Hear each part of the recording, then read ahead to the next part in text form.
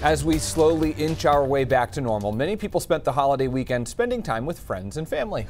But on the minds of many are concerns surrounding the COVID-19 Delta variant. Dr. James Jarvis of Northern Light Health says we first started seeing cases of the Delta variant here in Maine about a month ago. The variant poses concerns to health officials nationwide due to its higher rate of transmission. Dr. Jarvis says the good news here in Maine is that our case counts and hospitalizations remain low, but he says that can quickly change.